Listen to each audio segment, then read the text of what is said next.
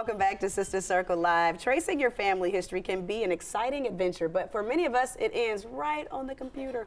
However, our next guest took his search to an entirely different continent, finding his family lineage all the way back in West Africa. Here to tell us about the journey and more, please welcome our friend Rondel Holder. Thank you for having me. How are you? I'm good. How are you, gorgeous and gold? Thank you. I appreciate it. So let's talk about tracing your history to West Africa. What was that experience like for you? It's an ongoing journey, I'll say that. So it has been transformative, game-changing. I mean, I think every step of the journey, I feel like a better sense of self as I walk through my day-to-day. Yeah, talk about that journey. What's that sense of self that you continue to get along this journey? And tell us about some of those reflections that you've had. Absolutely. Well, you know, Black people in America, we're African-American, but a lot of us don't understand that African piece or aren't fully connected to that. So taking these trips to these countries where my ancestors are from, and, you know, on my most recent trip to Ghana, getting an official Ghanaian name, Barima Akwesi Chidetrie. Say it again. Barima Akwesi Chidetrie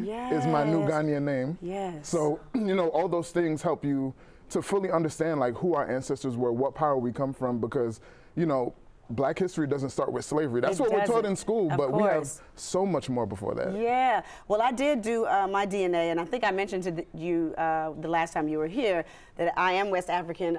Guinea-Bissau is where my people are from, so I need to go and take a trip. So I don't know what's holding me back. Let's do it. But you are encouraging me to do that, and you just mentioned that you went to Ghana.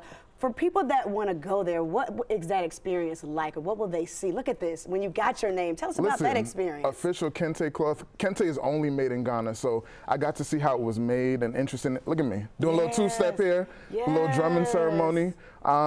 It's just amazing. Everything from the beaches to the slave castles to seeing that experience, walking the literal path of my ancestors. It's, you know, it gives me chills just thinking about it. Yes. What does that mean? The year of return for Ghana was mentioned in 2019. What exactly did that mean? The year of return is 400 years since the slaves from Africa were brought to Jamestown, Virginia. So 400 years since slavery started, basically. And they're flipping it, because that should be a sad thing. It shouldn't be something to celebrate, but, like, why not? Let's celebrate how far we've come. Right, and then to welcome people back home. Absolutely. I heard when you land in Africa, they say welcome home. Oh, it's definitely to African-American people. What is that feeling like for you when you land and you're like, wow, I am home? It's beautiful. In Ghana specifically, they say akwaba, which basically means you are welcome. You are welcome home. So I think, you know, for us, taking that trip back is just, I encourage it for everyone. Obviously, I love travel in general, but travel to Africa for a Black person in America is something very special. So what should people, like, for me, because I've never been, Selena's actually in South Africa now. I saw that. Yeah. So what is the experience like for first-timers? I think for first-timers, you should just be open-minded and just be prepared to embrace something very different. And I think for me, it's being open-minded to a new connection. It already feels like a connection. When you land, you literally feel like, oh, I've been here before. Like, you literally feel that, but just be open to it and seeing where that journey takes you. Yeah, what were some of your favorite experiences? Oh, man, like so many. Like, if you had to pinpoint. So many. I think the naming ceremony when I was in the Kente cloth, meeting the local chiefs, getting my name, and then they had a local priest pray to my ancestors to let them know that I made it back home. It's the ceremony of the return. Yeah, that was just, it was beautiful. You know, for people who feel like they can't do it because, you know, automatically you think, well, how much does that cost? Where am I going to stay? What am I going to do when I'm there? What are the excursions like? Walk us through that and how you made this thing a reality for yourself and how we can. Yeah, so I call myself like a travel architect to a certain degree. Like, I love doing the research and digging. I actually launched an extension of my business called Global Royalty, where I plan Africa trips for people because I know it's overwhelming. It's overwhelming because we overthink what it is that, you know, we're supposed to do there. Are we supposed to completely have a missionary trip, or can we just enjoy it as a vacation? So I customize the experience based on what people are looking for. I can help you identify what region to go to, what countries, and what your experience can be. So as far as being welcomed by our people, I mean, I know you said they greet you and then you got all this, but sometimes people put out there that Africans don't like African Americans, and then it's that whole type of... You know, I've never had that experience. Ghana made my 10th country in Africa.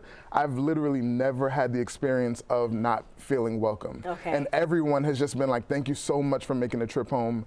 for sharing the stories on social media and the documentary series that I'm doing on YouTube, because they're so happy that I'm showing the true experience of traveling to Africa. And not what someone given us as a narrative. Exactly. Yes. And to be honest, my lens on the trip is going to be different from someone of another race, you know, taking a trip to Africa. So they're just so thankful for me to come and immerse myself in the culture and share it. Because ours is spiritual. Our return is spiritual. Because Absolutely. we never saw that. Absolutely. It was stolen from us. Stolen, literally stolen. Literally and stolen. walking those steps, you get to see it. You know, it's heartbreaking, but it's also empowering at the same time. What's next for you? Ooh, I'm going to continue my heritage journey, going to the Congo, also Nigeria. So all that's going to be at the head of 2020. Well, you better, I need you to plan me a trip. Listen, I know your PR person very well. She's my soror, Monique, and I need her to plan me a trip, and I need to be first in line. We are going to make it happen. All right. Well, thank you so much. We definitely appreciate your time. I'm always excited when you come down. So make sure you keep up with Rondel's travel moments. Follow him on the gram at King Ron the Don. Yeah.